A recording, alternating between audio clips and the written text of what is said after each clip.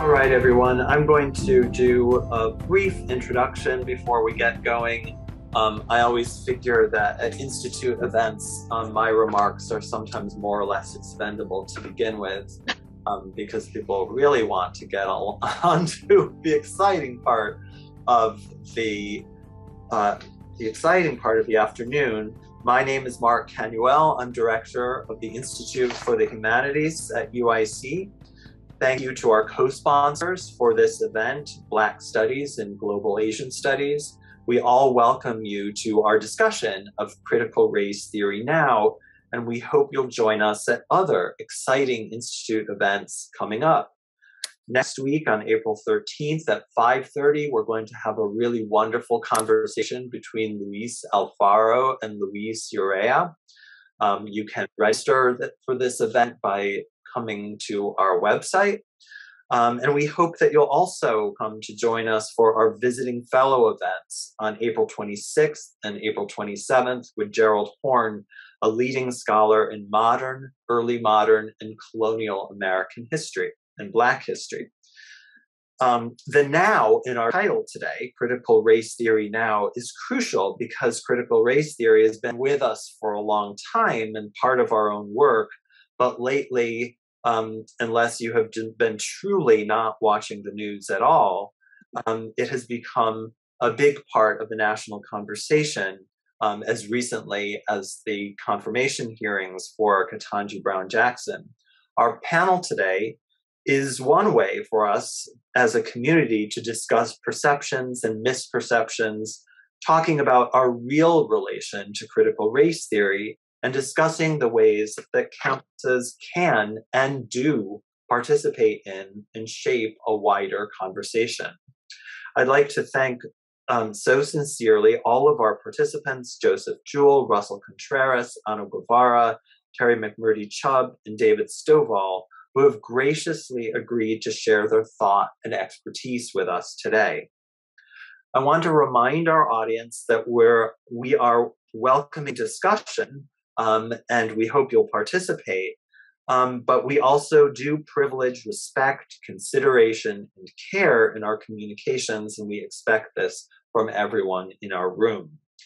Those who would like to speak can use the hand raise function after our remarks and we get some questions opened up.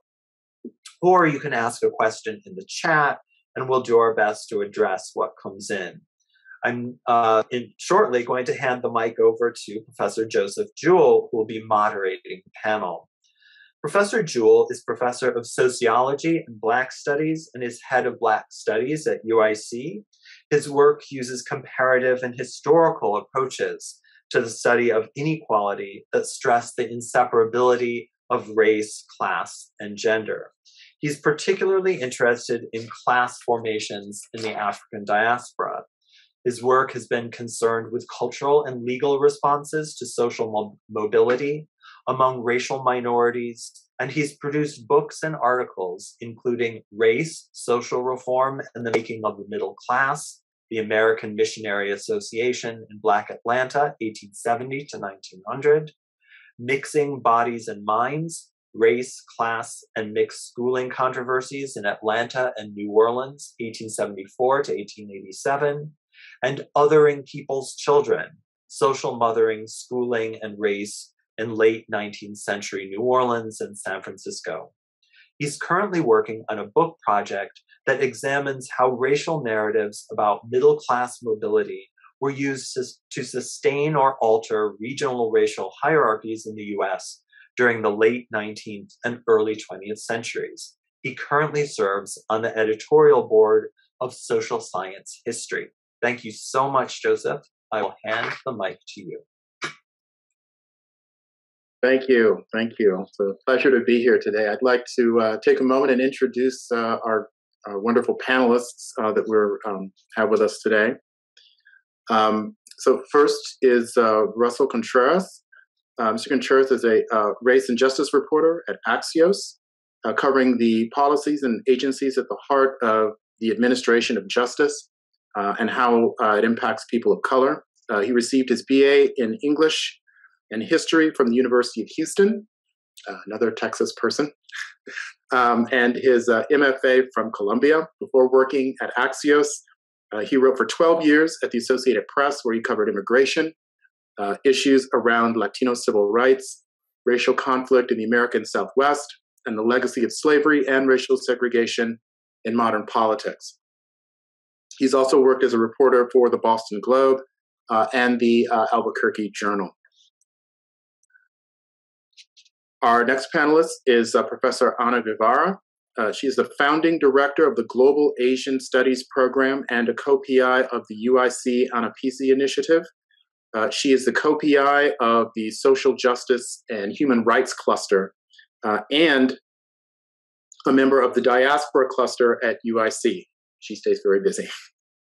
Professor Guevara's scholarly, creative, and teaching interests focus on immigrant and transnational labor, the geopolitics of care work, critical diaspora studies, and community engagement as they relate to dynamics of race, gender, and empire. She's the author of the award-winning book, Marketing Dreams and Manufacturing Heroes, the Transnational Labor Brokering of Filipino Workers. She's currently working on 3 projects. One examines the racialized and gendered dynamics of robotic innovation and the labor of care work in the context of neoliberal globalization. 2 further projects in collaboration with Professor Gayatri Reddy focus on mapping the multiracial histories and solidarity work in response to urban renewal policies that have displaced communities in Uptown, a North Side neighborhood in Chicago, and exploring relationships among diaspora, empire, and global local foodways. We're also joined by Terry McMurtry-Chubb, who's a professor of law and associate dean for research and faculty development at UIC Law. She researches, teaches, and writes in the areas of critical rhetoric, discourse, and genre analysis, critical race feminism, and legal history. Dr. McMurtry-Chubb is a leader in designing curricula to facilitate diversity, equity, and inclusion efforts. She's the author of over 30 publications, including the books Race Unequals, Overseer Contracts, White Masculinities, and the Formation of Managerial Identity in the Plantation Economy. I just heard her give a brief talk about her book, and it's quite fascinating. And strategies for techniques for integrating diversity, equity, and inclusion into the core law curriculum. She's also a contributor to Feminist Judgments, Rewritten Opinions of the United States Supreme Court. And in 2019, she was awarded the 2018 Teresa Godwin Phelps Award for scholarship in legal communication for her article, The Rhetoric of Race, Redemption and Will Contests, Inheritance as Reparations in John Grisham's Sycamore Row. She's the recipient of the 2021 Thomas F. Blackwell Memorial Award for Outstanding Achievement in the field of legal writing. And important to note, she's the first person of color and first Black woman to achieve this honor.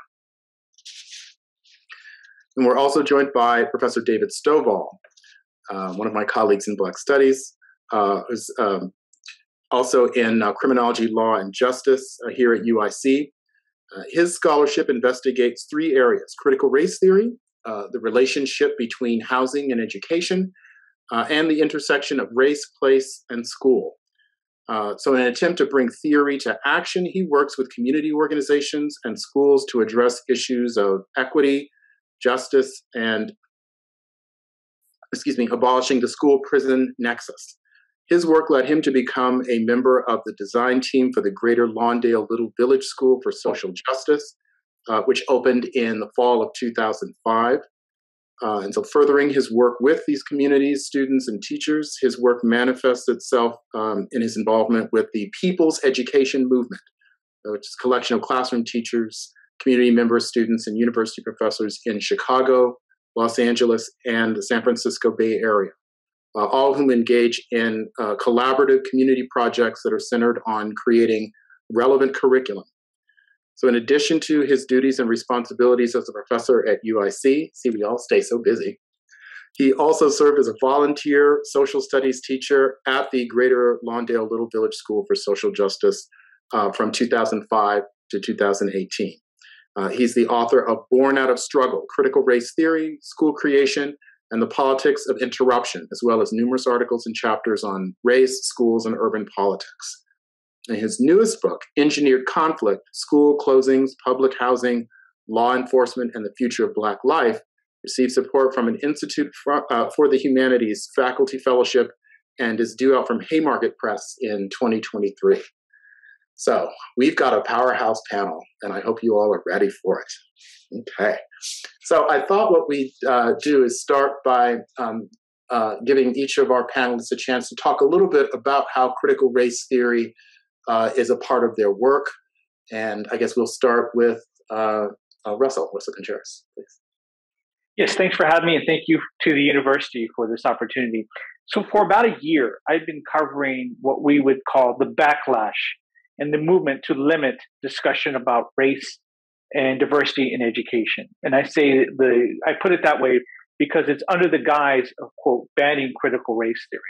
What we know is that a group called the Citizens for Renewing America, a group led by a former White House budget director under President Trump, started this movement, what it appears to be after focus groups' effort. We're trying to find out what issue would excite conservative parents.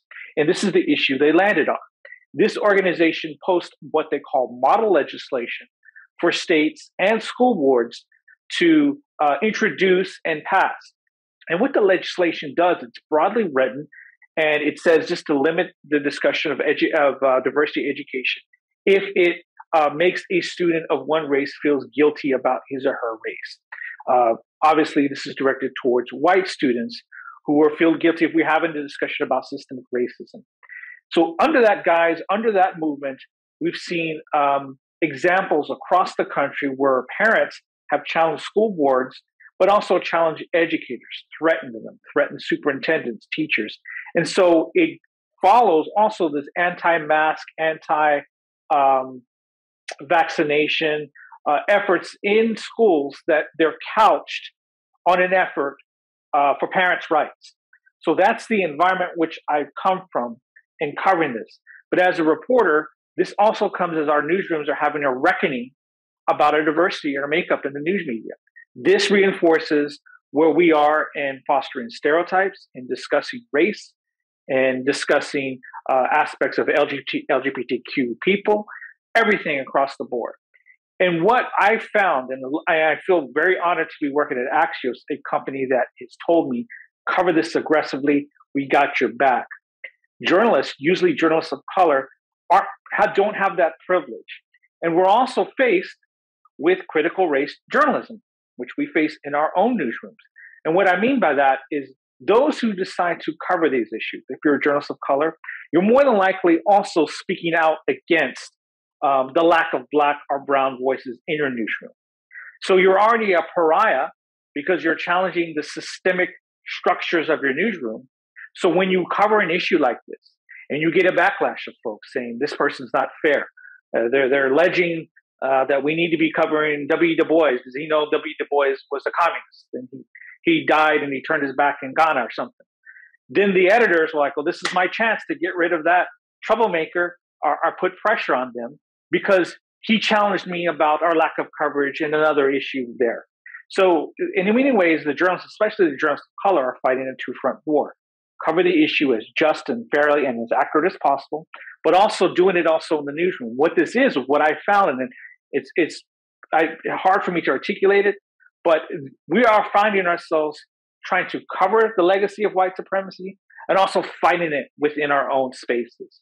And this is, I think, what all journalists do when they want to cover this accurately, but also, more importantly, and we'll talk about this, actually know what we're covering and understand it.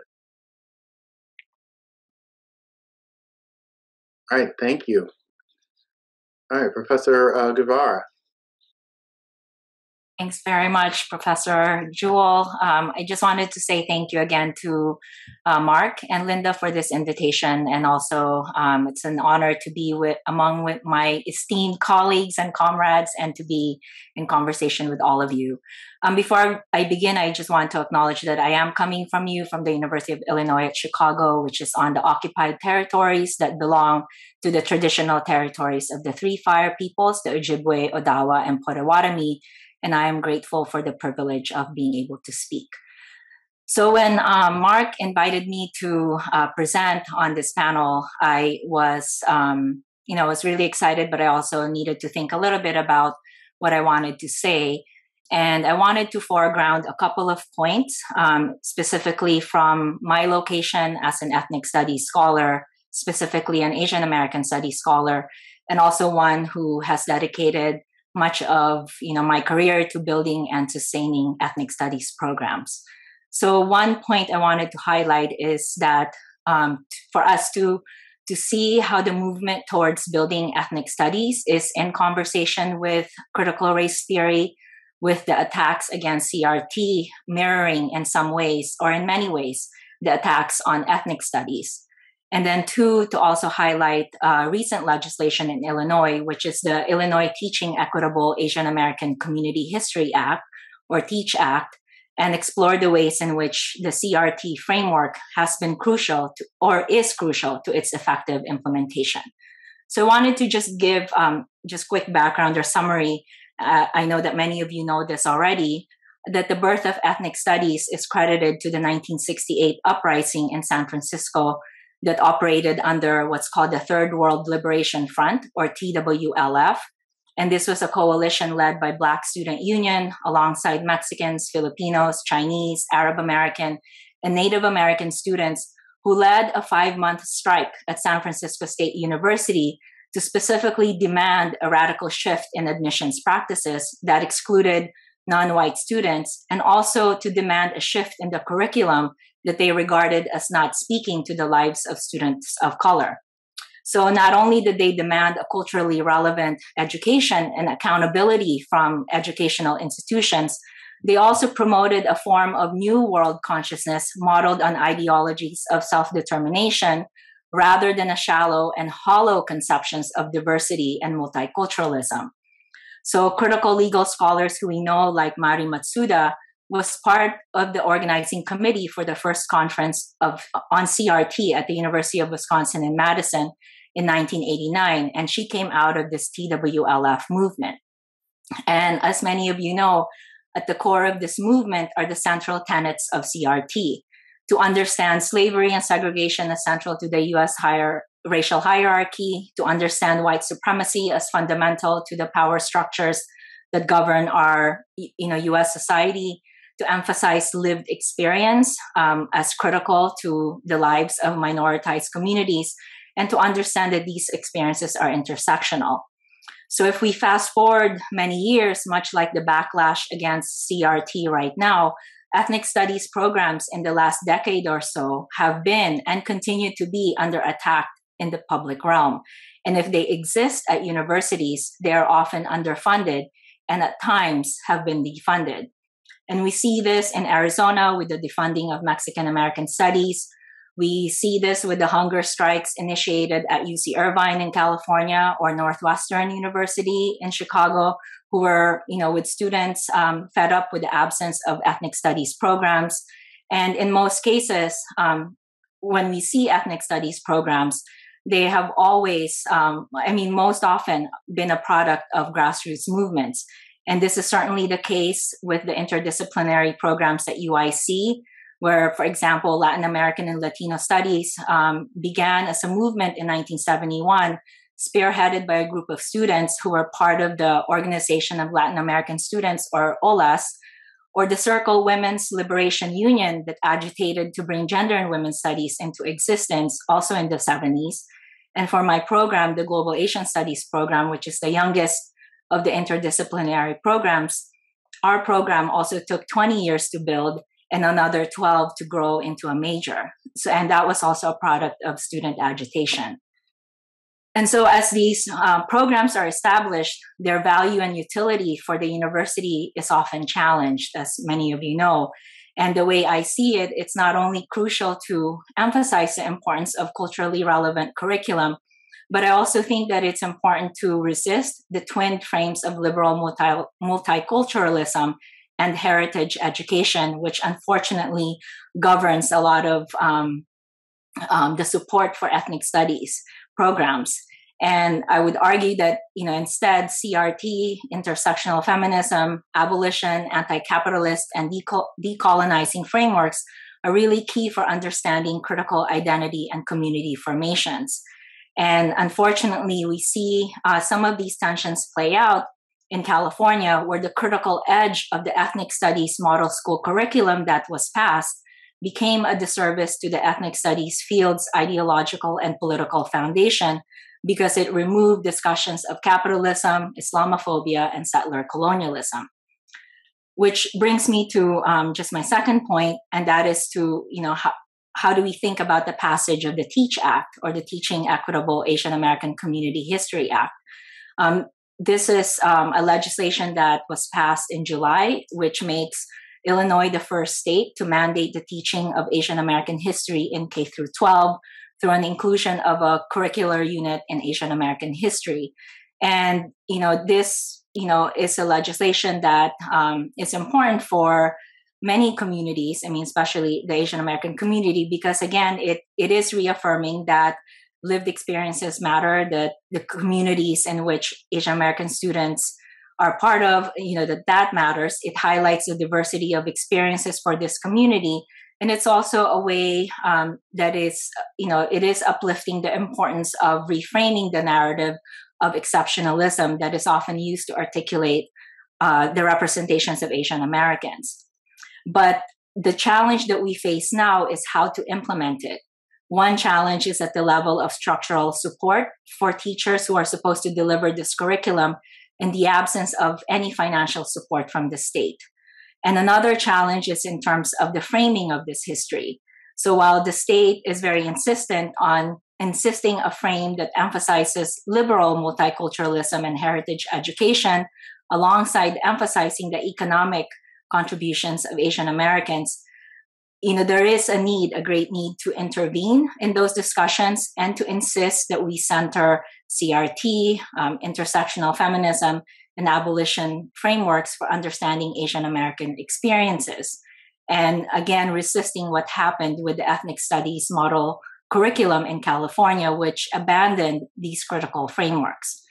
And, I can talk more about that, but I wanted to highlight that because that is, one of the challenges that we are facing with regards to this particular legislation. And so I just, I want to end and just kind of return to Mari Matsuda, who I mentioned earlier, who has been a fierce defender of CRT. And I return to her words because it's often a reminder of why CRT is important, especially in a climate where we are often asked to defend it. And these are her words at a keynote that she delivered in 1989 at a conference in Madison. In her address, she asks, "What is critical race theory?" And she provides these answers. It is the deconstruction of liberal legal ideology using texts written in blood by our ancestors. It is the refusal ever to ignore harm to human bodies. It is the elevation of poets and unclothing of liars. It is theory with an end called liberation. So with that, I will just end there. Thank you. Thank you, Professor Guevara. Right. And Professor McMurtry-Tubb. Thank you so much. Thanks to Mark and Linda for this invitation. And Dr. Jewell, thank you for all that you do. And so wonderful to be here with all of my wonderful colleagues UIC-wide. So I wanted to start with just, I am a second generation critical race theory, critical race feminism scholar in the law school context where critical race theory kind of took root and was born. And that's significant in that, I was taught by the founding people in the movement, but find myself in quite an interesting situation where if we think about what Dr. Guevara just told us and use the wonderful words of Mari Matsuda, that law schools are the place where we preserve the hierarchy and inequities of our nation, right?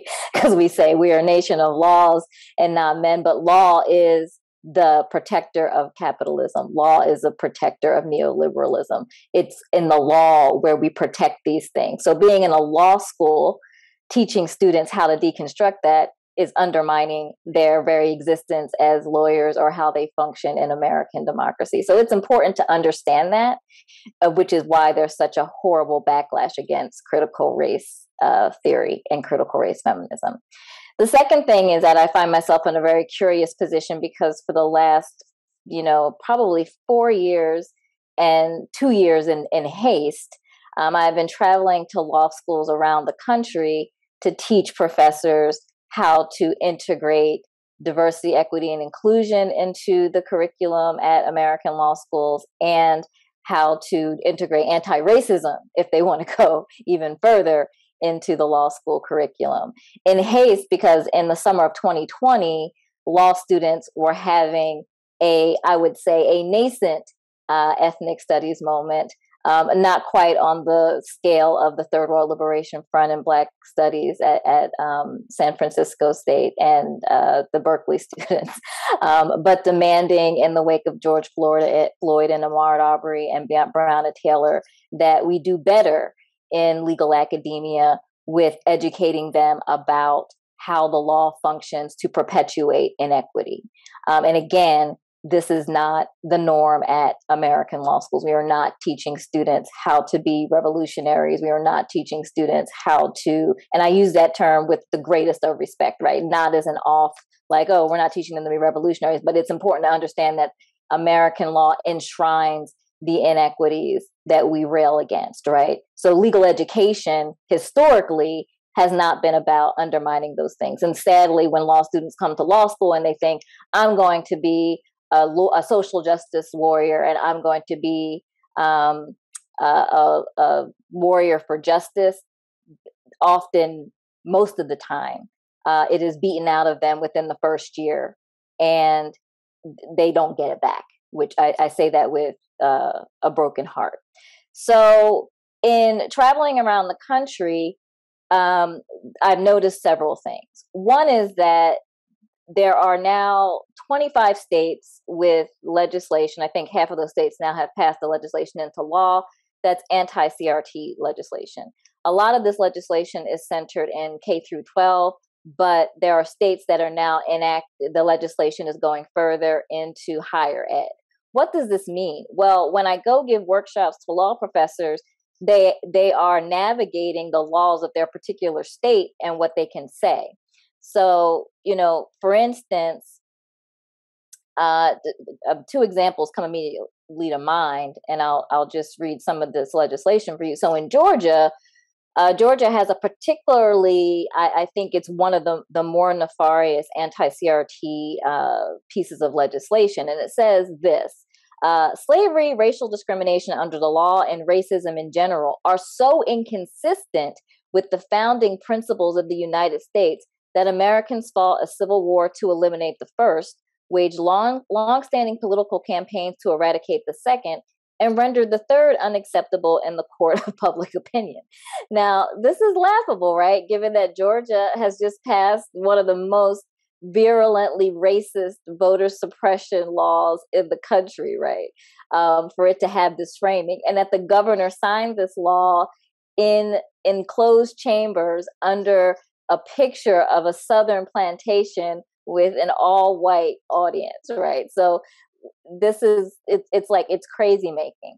And then in Tennessee, the legislature has actually started a teacher liability fund to help teachers to fight legal battles, because but the legislature also created a cause of action for students to sue their professors if they feel like they are teaching them divisive concepts, right? So I have colleagues in this state who, one just called me the other day and said, hey, I'm teaching in my law class and I'm wondering, like, can I say this? And if I do say it, if someone sues me, the state might, because she works for University of Tennessee, the state might defend me, but I still have to go through this lawsuit.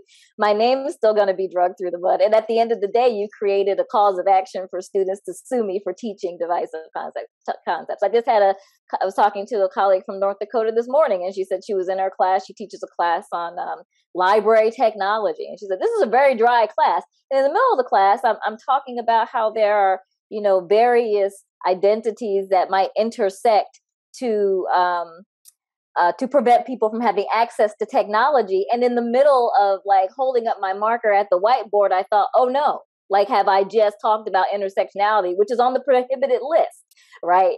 So this is a very real and present fear for professors, not only at the law school level, but in higher ed, as we're beginning to see more lawsuits. I talked to a colleague, actually one of my mentors, who said, hey, I don't know if I'm going to be able to teach my critical race feminism class in the fall because the legislature in my state has made critical race theory untouchable. Like, I can't teach it, right?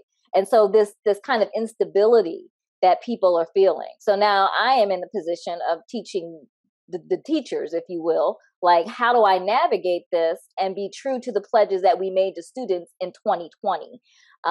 When we said to them that Black Lives Matter, when we said to them that we were going to work hard to integrate issues of difference into the curriculum.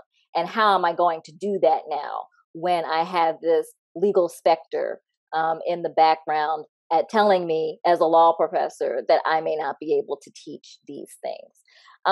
So this is huge. Also, I wanted to bring your attention to there are quite the Citizens for Renewing America that Russell mentioned, they have out one of the most popular anti-CRT toolkits. So what we're seeing is grassroots conservative organizations putting out these anti-CRT toolkits for parents to use in their community. So some of these have like templates for emails that you write and templates for like PTA meetings, right? The one from Citizens for Renewing America is called Combating Critical Race Theory in Your Community, an A to Z guide on how to stop critical race theory and reclaim your local school board.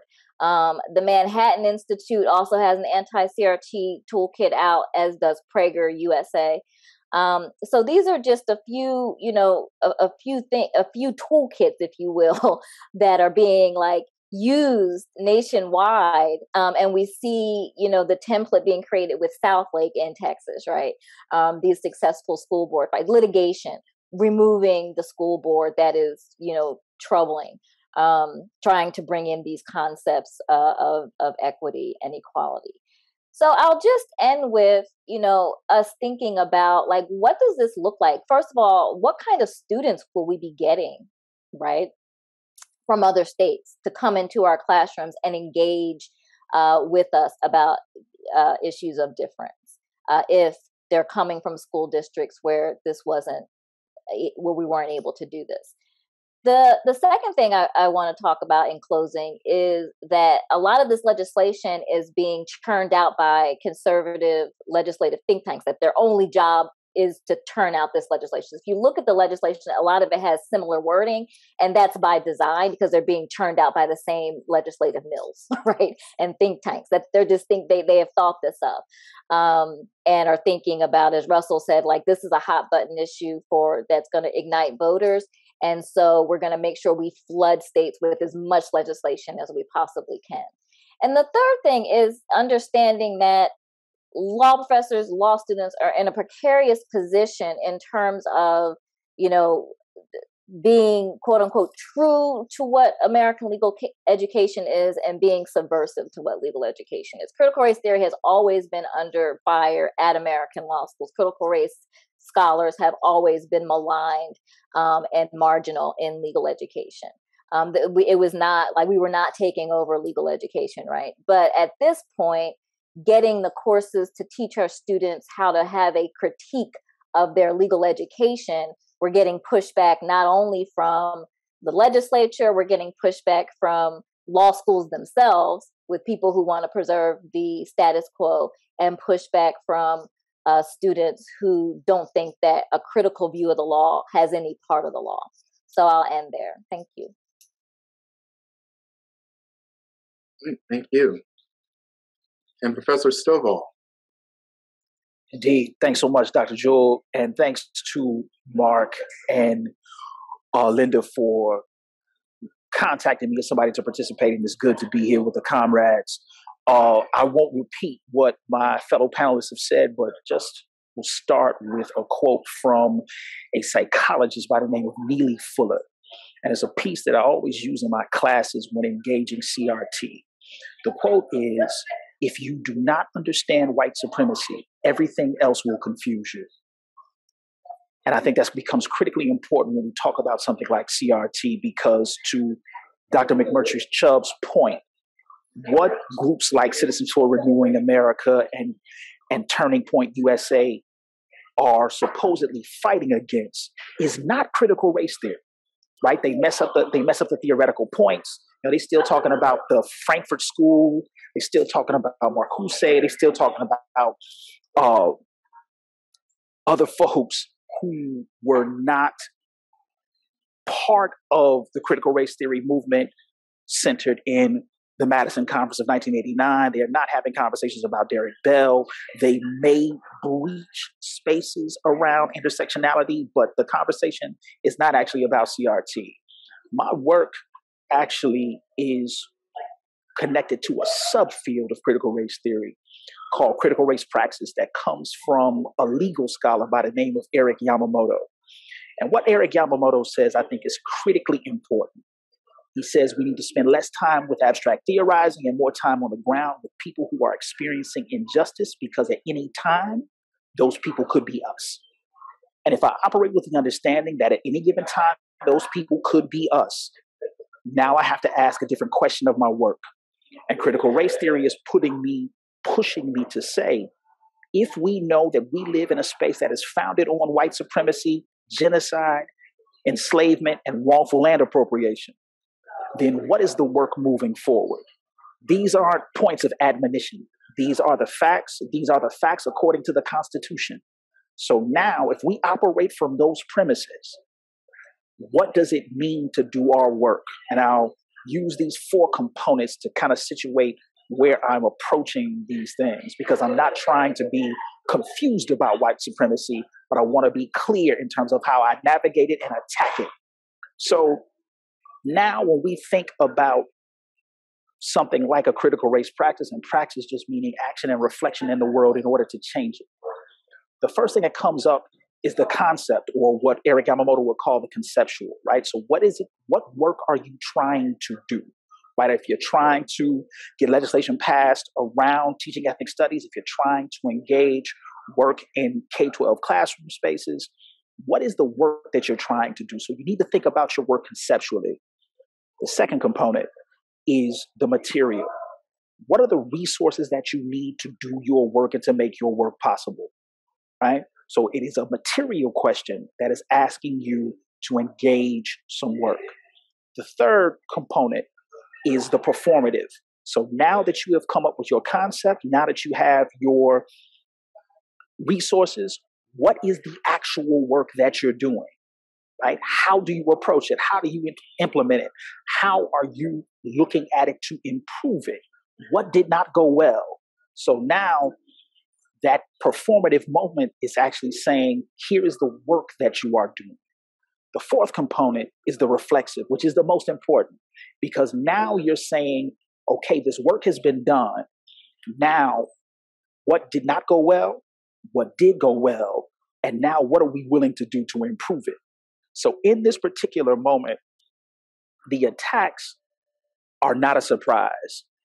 In the summer of 2020, mainstream white populations had to come to grips with the place that they hold so dear almost got burnt to the ground, and there was nothing that they could do. So now in that response to see that it never happens again. The first space of frontal attack is K-12 school space to eliminate any conversation around the founding of the United States, around what this place is, has come to be, and the laws that govern it that have systemically positioned people in particular ways, some being valued and others being devalued. So now, if we think about that moment, what does it mean to navigate that space and at the same time be clear that the work moving forward is, one, to recognize what it is that we're in, two, to join forces with people who also understand what it is that we're in, and then three, be willing to fight and be brave when it comes time to name white supremacy for what it is. And I think we have to, when we are clear about that, then our work becomes different and we are able to see other allies who are also doing this work. And my concern is everybody got relaxed for a little bit and forgot that white supremacy is still here. And you got a president that told you he was a moderate pragmatist in Barack Obama, but you didn't believe him, right? And then you get the recoil in Donald Trump, which is just returning you to understand what the United States has always been, a land founded on slavery, genocide, and wrongful land appropriation in the form of settler colonialism. And now, past the summer of 2020, when folks said that we've had enough, there is the backlash to now prevent any of those conversations raising up in the places where questions come the most. But again, we've been here before. A bunch of our K-12 schooling system is rarely about educating folks. And the fight has always been, can you get it to a space where it is about educating folks? And we are still in that struggle. And I think it becomes important to recognize that this CRT moment where we see this backlash is part of a larger historical relationship that we need to constantly be in recognition of, because we have seen this before and we will see it again. Now the question becomes, what are you willing to do because you know these things to be real, apparent, and true? So I'll stop there. Thank y'all. I did not want to repeat and wanted to keep it as brief as I can. Thank y'all. Thank you. All right. So I'd like to start with a question that I think some of us have kind of touched on, and I'm going to show my hand a little bit as a comparative historical sociologist and ask, thinking about the title of today's panel, about critical race theory now. And I guess that's part of the question is, why now? What is it about this present historical moment that has given these attacks on not just CRT, but the ideals of critical thinking about our institution, our civic and social institutions? What's given them such urgency, and how do we address this in our work? I would bring up that right now it's important to document what's going on in the country, how we're changing. Currently, right now, our K-12 student population is around 49 to 50% students of color. That's the most diverse we've been. We're also the most segregated we've been. There's this weird dichotomy that's going on. We're becoming more diverse, but we're becoming more segregated. And what's happening is that Black and Latino students are being placed in institutions together. At the same time, our educator population is more diverse, but it's not keeping up with this vast demographic transformation. So about maybe 25 to 30% of educators are people of color. So there's a pressure that school districts are facing to come up with curriculum that is reflective of the students they seek to teach. So while we're having this debate about critical race theory, schools right now, we're struggling before this movement just to get basic material in there. No, they weren't bringing up Derek Bell or any of the Margaret Montoya or any of the other critical race theories, Richard Delgado. They were just barely getting in James Baldwin if we were lucky, are getting a piece of the letters from a Birmingham jail. The structure of diversity education was mainly centered on the Black experience, very limited. We know that slavery occurred. We know that there was a Civil War, then Jim Crow, then the Civil Rights Movement. And the Civil Rights Movement, you may dedicate a week, and you'll learn that Martin Luther King had a dream. He asked how long, and then he went to the mountaintop with maybe Malcolm and Rosa Parks thrown in there in the middle. And that's it. But in terms of Latino history, you may get a mention of Cesar Chavez. And Asian American history, you're just going to get the Japanese internment camp and the railroads. That's it. So when we talk about banning critical race theory in K through 12, we're not talking about removing theoretical framework. We're talking about removing that basic history and an attempt to return to consensus history, where history is there to reinforce nationalism. It's there to reinforce a narrative that really came out of the Cold War after we had defectors and the Korean War, to say that this is a country that you should be proud of and here are the positive things.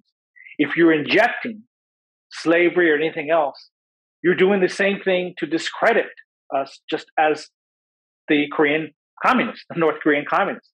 It's the same thing, except the words have changed. So I just want to reinforce that, yes, critical race theory is facing a backlash in the academy, but the K through 12, amongst everybody else, it's more simple. It's not us discussing that Tulsa happened and put it in context. It's just saying that it happened. Just mentioning it is the battle right now.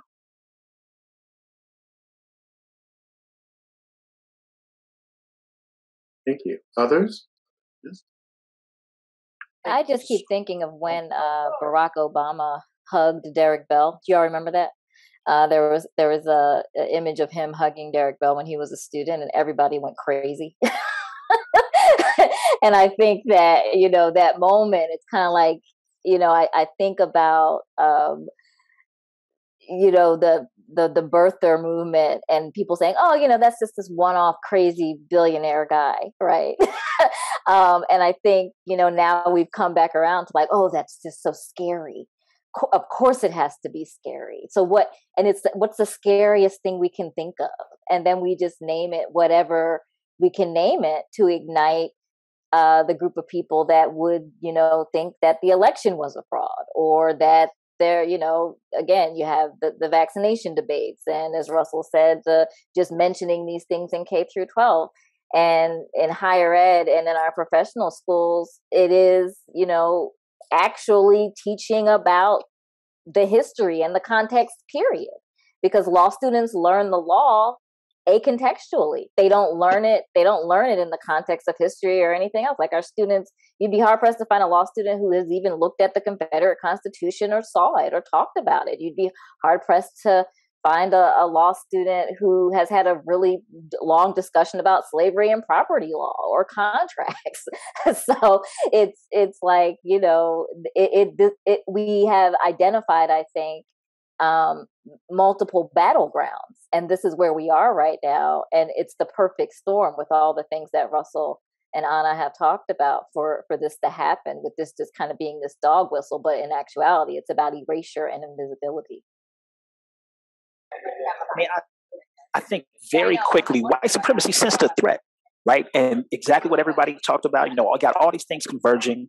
You got midterm elections, you got the summer 2020, you got this piece around nobody really wanting to do diversity, equity, and inclusion anyway. So now here's an opportunity to cut folks off at the pass. So now when you think about this particular set of backlash, I mean, this is like the ebb and flow of history when we think about white supremacy, and any type of response to any notion of criticality. And I'll just use the K-12 example to Russell's point. When we saw this 30 years ago with multicultural education, which actually was light, right? So this idea of even having something like that being threatened. CRT is just this, again, it's a straw person, because back to Russell's point, we know that the majority of CRT is not happening in K-12 spaces. You got some folks who borrow from it and use it, particularly in ethnic studies. But the real straw person is real. I say the straw person is CRT, but the real thing is young people being able to ask questions of their condition.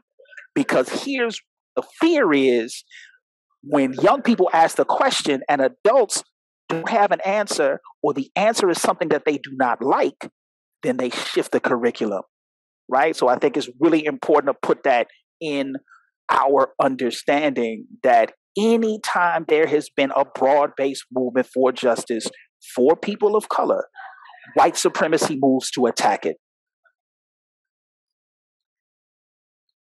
And just to add to what Dave said, this is such an important question. And I agree that I think there is, anytime you attack white nationalism, the pushback is to dismantle any kind of possibility for this broad-based coalitional movements. And I think one thing that I would just add is, in the aftermath of the pandemic, what we saw was something that we already knew, that structural inequalities exist, and the pandemic just, kind of made that even more hyper visible. And as we start to analyze the roots of those inequalities, then we turn to CRT as a tool for that. And as people start to hear, how powerful that tool is, then there's now the kind of the counter movement to start to dismantle it, to delegitimize it, to erase, the kinds of histories that are, necessary for that analysis. And so it kind of, became that perfect storm that I think Terry is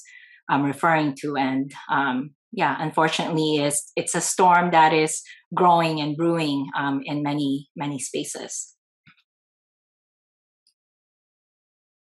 I think it's particularly interesting to think about some of the ways that if we look back at some of those founding writings or some of those scholars on CRT, in some ways they predicted this place that we're in now. And I think maybe it'd be sort of useful for our audience to kind of talk a little bit about how CRT kind of predicted what we're seeing, right? That's sort of speaking to this idea of this long, ongoing history of reform, retrenchment. Yeah, and I think what they would get criticized for is they were so pessimistic in their futuristic assessment. But they were also saying, look, you can still have hope if you have, there are many tenements of CRT. But one thing that I taken from their early works is the call for empathy. That if you really want to make the world better, you have to place yourself in someone else's shoes and look at the systemic oppression because you're not the center of the world. And they would stress this in all the writings. Yes, they would debate. And we have to remember, Derek Bell and Richard Delgado, they were having fierce debates. They weren't coming up with tenets on a napkin and then going to the bar and having drinks that we solved our problems. No, this was an ongoing debate over years, if not decades. But the thing of empathy, and I think is so important for my field as a journalist, is to put yourself in others' shoes and to reflect. Often, when we have very watered down CRT debates about contemporary issues, the empathy is lacking. So, for example, when a couple of years ago, when the anti-legislation bill failed, and I was working at the Associated Press, I talked about the history of this bill getting introduced and constantly failing, and what that meant, going back to the first lynchings and talking about I.D.B. Wells and Jovita, everybody else trying to pass this legislation. But in this story, I just put a paragraph to say, don't forget, in the West, Latinos were lynched and so were Asian Americans. And I put links to actual events. I got so much pushback online that I was promoting, quote, all lynchings matter, that I was taking away Black pain. And I thought about it for a while, and as I looked at this tweet, what it got is that there was this lack of empathy in this critique, that we know a lot about Black pain. We don't know as much as we should, but we know enough to identify it. We don't know about the pain of the others because it's not taught. It's not there. It's only in the academy where we have access to it in certain ethnic studies, and usually it's more graduate level classes. But if that debate is happening there, where did it come from? And to me, that was a legacy of white supremacy and pushing back on this empathy. That you don't have a space to talk about my pain. I'm important. I'm the center. Talk about me now and no one else. And I think that's something that when we look at early writing and it's being so pessimistic, we have to remember they were throwing clues to say, hey, look, here's how to get out of it. Derek. And now we're thinking they were giving us a framework to talk about to talk about subordination and anti-subordination, and to talk about what I call templates for domination, so that we can see patterns. So to Russell's point, it's that I guess I need to know about Latinx pain and Asian pain because they're all happening at the same time in different ways in response to different things. And so it's not just like enslavement happening in isolation. Indigenous removal is happening so that enslavement can happen. It's not just that civil rights is happening in a vacuum. It's that you have these groups starting with the children, Asian school children, and then Latinx school children who are also fighting for school desegregation prior to Brown v. Board of Education. It's understanding that there's always been shared fights and shared templates for domination. And I think about the pessimism, and I think about, or the alleged pessimism, and about Derek Bell saying, he believes in the permanence of American racism, right? And people like losing their mind saying, what are you talking about, right? That there's this very different view, a very different narrative of America. But I think that, this is right. It's this kind of ebb and flow. It's what David is talking about, right? That what we got with Barack Obama, then we get the backlash with Donald Trump, and now we get something different with Joe Biden, right? But it's the evolution of how white supremacy moves and is shaped and shapes, and all of that CRT gives us a framework to interrogate. And Derek Bell wrote about his work with the NAACP Legal Defense Fund when he was working on the Brown case and desegregation cases throughout the South. And he talks about when he was talking to a group of Black women in the state of Mississippi, I believe it was. And he asked them, you all are dedicated and you all lose a lot. And one of the women in the struggle responded to him. She said, Mr. Bell, my job is to give white people hell while claiming my own humanity. Right? So I think that's what we have to think about, right? So they were Derek Bell, who's wrongly assumed to be pessimistic, but what he's saying is racial realism makes you a little more free if you understand what it is that you're in and what it is that you are fighting against, right? And I think that's the piece that gets folks a little tired, because when they hear the term fight, you're thinking about a pandemic, you're thinking about being burnt out, you're thinking about all these things that are really hitting you in all these different ways. But what Derek Bell was putting forward was that the fight brings the joy because you are also claiming who you are and you are not accepting the narrative of white supremacy on your body. So I think that really becomes important in terms of thinking about how critical race theorists and other critical scholars and other people in movement work called this moment, right? And then we can even go back to folks like Richard Rorty, right, who wrote essentially in 1997 a whole piece around Donald Trump before there was all this Trumpism, right? So this thing around all of these folks were actually talking about if we are not careful and if we think things are good, these things will happen.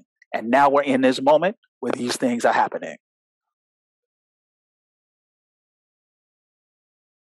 Yes, and I think part of what we have to sort of think about too is the fact that there are, we can't miss the economic underpinnings of this, right? And the idea that this is really kind of we talk about some of these organizations as being grassroots, but they're really what we call astroturf movements, right? They look like they are grassroots, but they're actually being funded from elsewhere, right? And so I'm wondering too if we can comment on how this particular moment is tied to this kind of fake economic populism, right? That we this is coming. Trumpism, marketed itself as, as this response to the, to the disenfranchisement of the white working class, despite the socioeconomic origins of the folks who actually stormed the Capitol. That's a story for another time.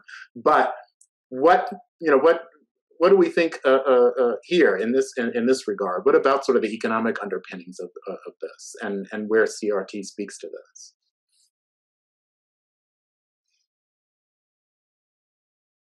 I can say that in covering this issue, one thing that I've seen is if I go to a site or if I talk to folks, immediately, if you say this is largely white parents who are going to say, no, we have Black and Latino parents, and they usually will bring them out to parade them.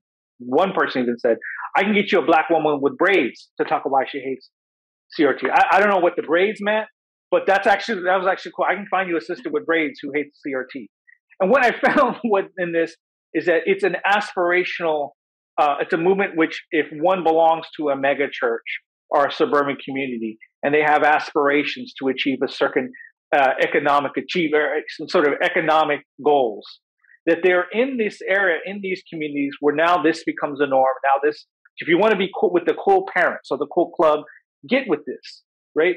It's almost like they're suburban bebop where they're saying, hey, get with this, just get with, just kind of dig this. It's now a fun thing. And so you see social groups, social organizations, barbecues, social events among this hatred of CRT. And if they explain it well, they say, well, we like you. What's wrong? You like us. These are the folks you've left around the hood. They are people that couldn't do what you did. And so now there's this aspirational link that one joins and says yes. And then the movement then parades these people around. And many times, as we've seen in any context of history, of whether it's joining World War II, the promotion of Americanism, that I want to be as American as possible. Now it's a pathway. You want to see how American you are? I'll give you an example, and then they embrace it. And then the movement then parades them around as if spokespeople. And I've seen this in a number of movements. And I'm not saying that's illegitimate, but it's happening, and it's a critique of society. And the other, I would say, is in this when we're trying to talk about economics, I see a systematic response every time to someone to throw something bone to take our attention off. So I'll see Latinos or Hispanics arguing about this, and someone will say, what about Latinx or Latino? And then they go and debate that corner over here, and about what should I call myself? And this is a debate that frustrates me because I see it every 10 or 15 years, and it all has the same effects. It never gets resolved. Our bank accounts don't change. The number of homes that we own rarely transition from where we were. And it's thrown into this thing where it's a cycle. And we don't talk about the poverty of South Texas, or the poverty of the Mississippi Delta. It keeps us on this bourgeois argument, so to speak, about what's important when we miss what's really important, which is down the street. And super quick, this is always getting folks to believe a lie. I remember in their presidential run, Jim Ryan said, the United States is built on a society for equal opportunity for unequal outcomes. And he's telling you literally what this thing is. And now the piece is, exactly to Russell's point, to get you to believe it. So now what are all the mechanisms to get you to believe in this thing that everybody has the same access to everything, and there'll just be some rich folks who are rich and poor folks who are poor, and the folks who are rich, it's not their fault, but if the folks are poor, it is their fault, right? So this goes right back into the neoliberal play around this idea of if you just submit and assimilate, your problems will be taken care of. And we know that's a farce.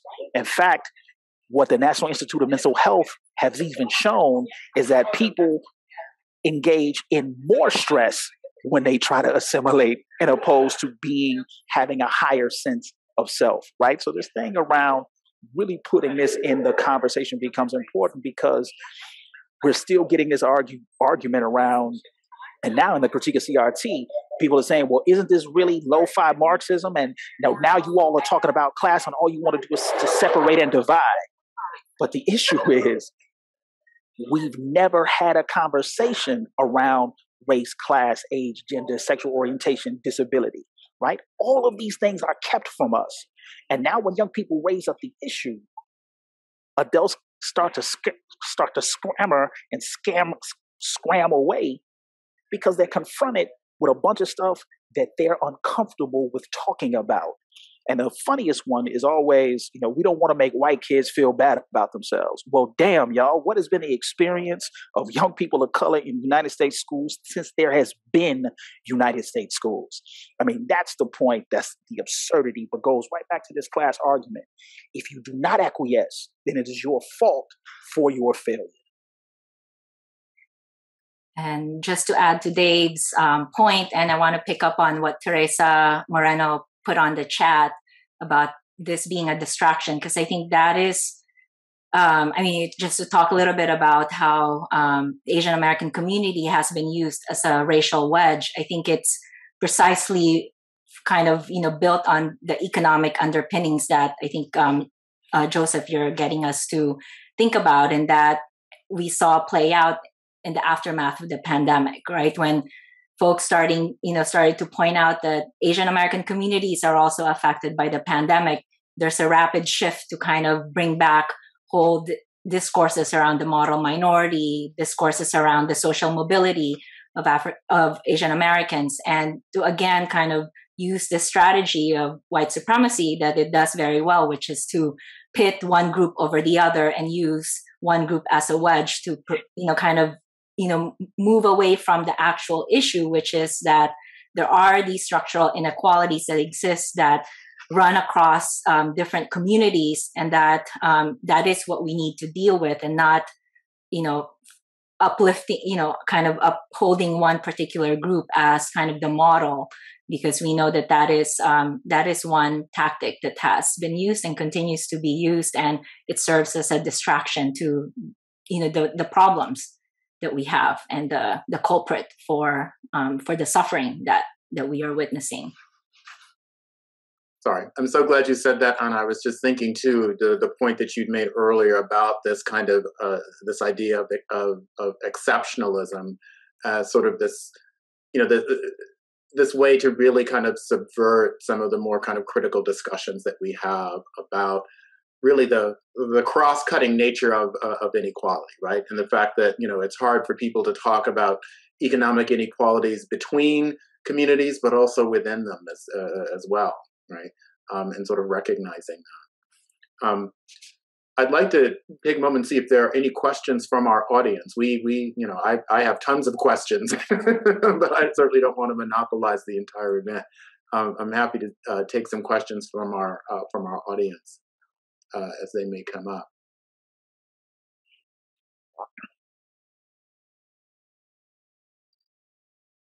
All right. Well, we're waiting to see if there are any hands raised. I can also sort of ask us to think about, the fact that our attention, of course, has been, tied not only to the domestic but to the global, right? Not only what's happening within our own borders, but but beyond that. And I'm curious about what our panelists think. What do you think about some of the implications of these struggles that we are having about the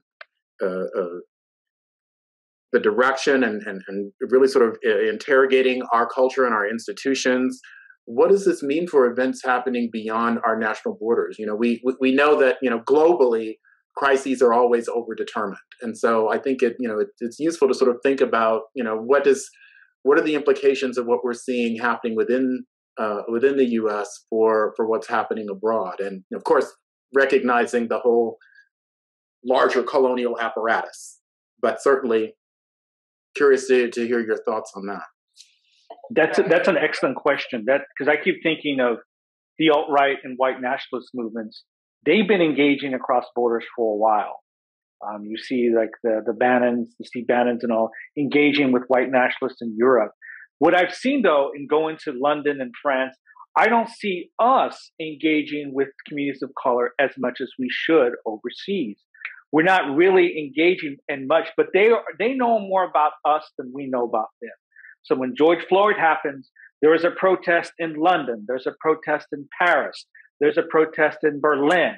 And this wakes me up because it shakes me and said, are there people from the diaspora in Hamburg, Germany? Of course there are, but I just haven't thought of that. They know what's going on here. We have no idea what goes on there. So if a black man is killed in Liverpool, the spot where the slave trade began, we may not get any information about it, right? Maybe through social media, but it's not going to have the same interaction because we don't engage in those spaces now. I think that has changed, and hopefully it will speed up change because now I see those people engaging in conversations. But again, back to what some of the CRT folks said, you have to have a level of empathy. You're not the center of the world. What else is going on in these spaces? And if you go to the Slavery Museum in Liverpool and they talk about it has its whole history. It's reclaiming the space where the slave trade began. They talk about everything. They have a specific location for the United States and the civil rights movements there. They're engaged with it. There's a Ku Klux Klan outfit that people engage and they're crying with it. There's this level of engagement that I wasn't expecting to see. And then you see there was a civil rights movement in England, which I had no idea about. And there's even an homage to when Malcolm X came to Europe and was engaging with people from Asia, seeing the racism they faced right before he was assassinated. That woke me up. I wish I had learned about that when I was 18, not 48 or 47 when I went. And I think that we talk a lot about internationalism and trying to build the solidarity. But for us, at least in the journalism space, in the public intellectual space, we have not engaged as much as we should.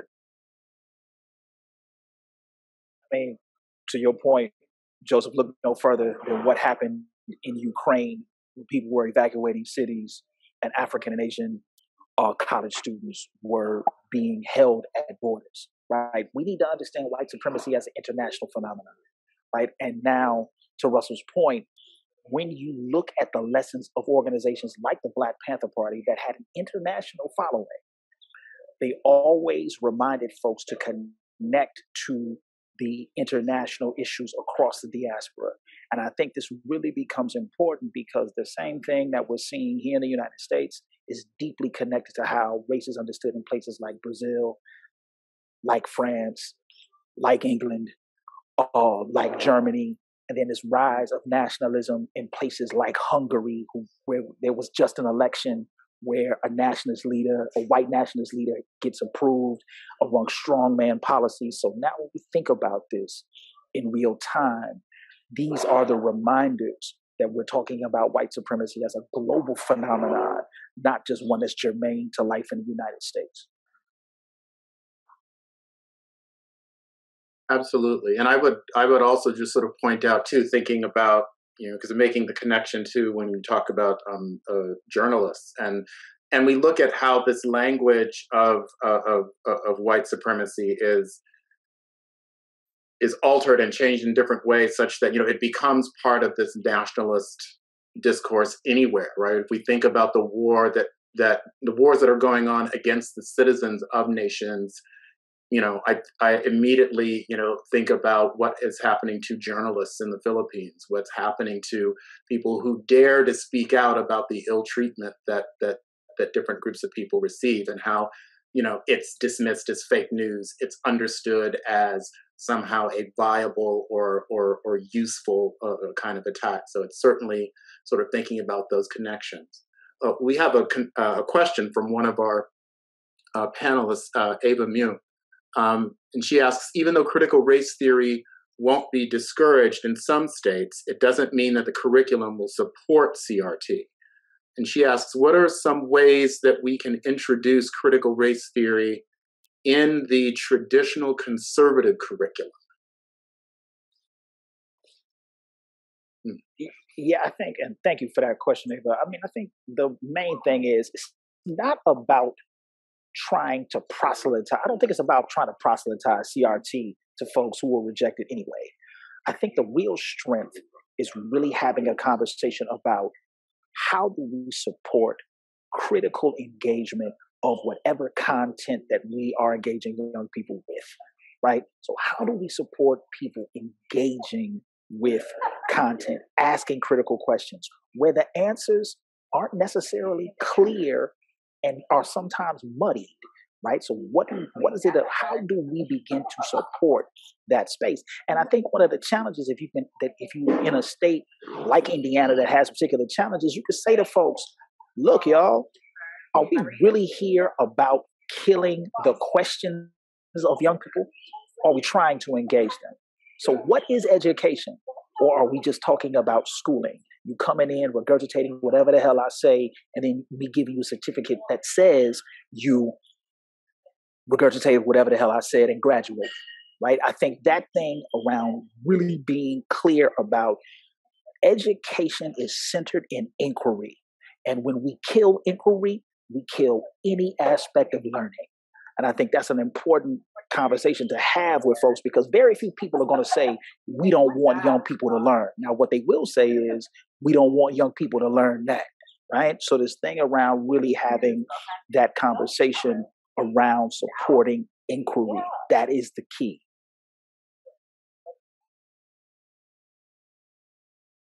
Thank you for that. I'm sorry, no, please go ahead.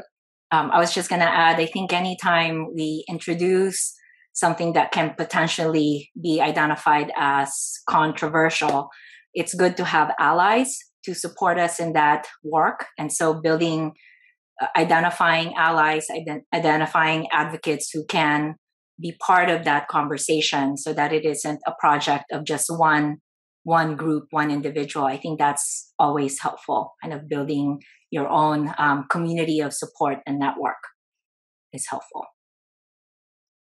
And one of my piggybacking on what Anna said, one of my brilliant students has a wonderful way of kind of engaging people, which is like to find these shared points on which no one can disagree. So, he says basically, like, when someone says, well, I don't want to talk about, enslavement. He's like, well, isn't this a project in school about like learning about everybody's history? So you're saying that certain kids can't talk about their history or their grandparents? Like, shouldn't everybody's grandparents be talked about? So it's like, oh, wow. If I say I don't want everybody's grandparents to be talked about, what does that say about me? Or if I don't want to talk about everybody's history. So I think that's kind of like a brilliant framing, right? To kind of figure out like, what are some shared things we could all agree on, and then work from there in ways that may not get people's back up right away, and to be willing to have certain conversations and to exercise grace. I'm not saying that we're going to debate our humanity with each other. That's certainly off the table, but at the same time, we can kind of engage in conversations and facilitate conversations that need to happen, that haven't happened in certain spaces, right? So when I was working in the Deep South, this big controversy about Confederate monuments and heritage and not hate. And I had a lot of students who really just wanted to talk about, I want to have this monument because I want to honor my ancestors who fought in the war on the side of the Confederacy, because they were military people, but having the conversation about why not everybody may not see it that way, and looking out the window and saying, look at this monument, what does that mean to you? Or look at this Confederate flag, what does that mean to you? It doesn't mean the same thing for everybody that sees that. And so I think, again, being able to engage in those difficult conversations is necessary. I've always tried, and I've heard these, and I've talked to conservative groups before, and we've talked about Black or Latino history, Asian American history. I always bring up conservative figures in Black history or Latino history, and I'll bring up like a Felix Tejerina, who wanted everybody to speak English in the 1950s and wanted everybody to do American. And I'll see conservatives like, oh, I have no problem with that guy. That guy's cool. It's like, well, wait a minute, you can't talk about him without talking about John J. Herrera, who was the opposite. Who was saying we need to engage in the Black civil rights movement. So you need both. Oh, well, okay, I'll accept those two. So it becomes these small battles of where you can accept, where's the line. And I have to say, look, in integrating us into history, we're not integrating angels in Jesus Christ. We're integrating people, political beings that had a very complicated history. And if you were to take any Black newspaper from the 1930s or 40s, you're going to see some very heated debates on what we should do to fight discrimination, lynching. And those debates continue today. So to say that when you're integrating this issue or discussing it, that they're all going to be on the same political page is a farce. And I think that's one of the disservices we do. We had not us on this call, but the call, and then we get in this space that we're trying to only integrate certain voices. No, we want to integrate all voices and see what that debate led to. That everybody loves the Booker T. Du Bois argument, but that was going on for decades before that. Even those from newly emancipated people. So that's what I always bring up, and I think there's always a pushback. I'll say, yeah, okay, I'm engaged in this space because look, we're here today because of the 1619 Project. This was a book that was written that certain folks believe this was a product of CRT, that CRT theorists say no, it was a work influenced by it, but that's not a principal work of CRT, and it became accessible to the critiques. That's why there's legislation specifically talking about that book and not talking about Derek Bell. But I've always found that fascinating. Why go after that book and not Derek Bell? Because if you really wanted to go after CRT, those are the books that you would go after. But that's because it's became accessible, it's become an argument, and it sparked anger for a lot of reasons. And to be honest, somebody brought up Gerald Horne earlier. He was arguing the same thing in his 1776 book, how that wasn't a demarcation of American history, that it wasn't a liberation for everybody. So that wasn't a new theory of what this is arguing, but it became an accessible one, and then that's why everybody got upset. Right. You go after the lowest hanging fruit, and that seems to be where folks are. So we've got a couple of questions. So one from our host, Mark Canuel. I would be happy to cede to Teresa's. I'm really interested in her question. We may not have time to fit in mine as well. And mine is a little bit close to Teresa's anyway, so that's great. Okay, great. Well, we can catch you later then. Okay, so Teresa has asked, so we spent some time today discussing how pessimism is attached to CRT. She says, but I'm wondering if folks have comments on the extreme optimism that CRT can hold, that fighting is inherently an optimistic act. That's a great question. I'd love to hear people's responses to that. Yeah, thank you for that. Go ahead, Anna. I'm sorry. No, go ahead, Dave. I'll follow.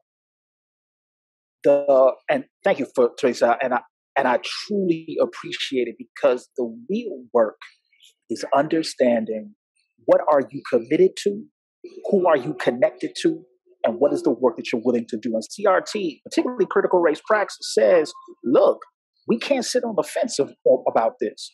We know stuff is happening. What are we willing to do? Right? And I think that type of sentiment now pushes us to say, if we are not yet free, then what is the push for freedom? How do we dare claim freedom? Right? And that thing around it reminds me of Gwendolyn Brooks when she says, Blackness is a title and a preoccupation to remind us of the work moving forward. Right? So now when we start to think about this in real time, commitment, CRT is saying, how dare you not fight? And now, because we are engaged in that fight, it will be a joyous one because we have made a decision to resist. And I think that's critically important in this kind of frame of work. And I'll make sure that Anna, so I'll be quiet so Anna can continue on. Oh, you should never be quiet, Dave. So I wanted to just say yes to what Dave said, but also I appreciate that question, Teresa, because I think one of the things that I always bring up the 1968 strike at San Francisco State, because that was a joyous, albeit difficult moment, but I think it was, kind of reminds us that CRT is, in addition to what Dave articulated, it's a compass, and it's a compass for identifying directions for, other, directions for liberation and liberation for everybody, for all communities. And so I think it is, and you are right, and I appreciate that you remind us that it is that fighting is an optimistic act, and that CRT allows us to fight, and it also gives us the compass to figure out how to fight, where to fight, how to do it, how to build the coalitions, and also how to strategize together and collectively. So yeah, thank you for that question.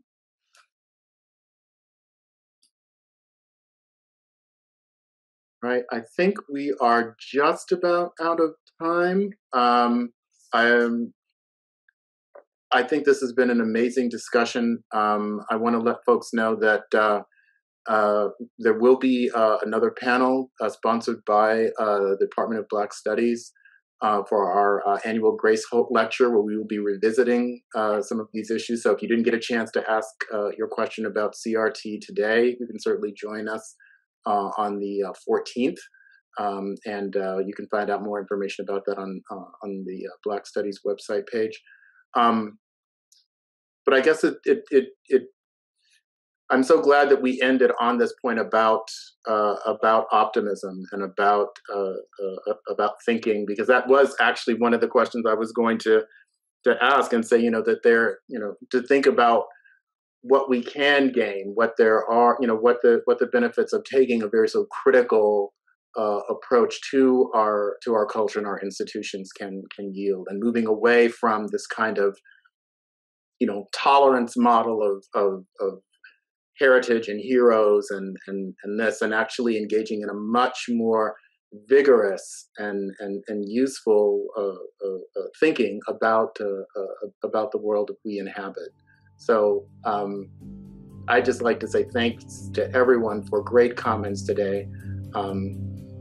I feel like I'm going to be energized for the rest of the day with writing and thinking about this. So this is wonderful. And I'd like to thank the Institute for Humanities Research for hosting this and giving us an opportunity to have this discussion.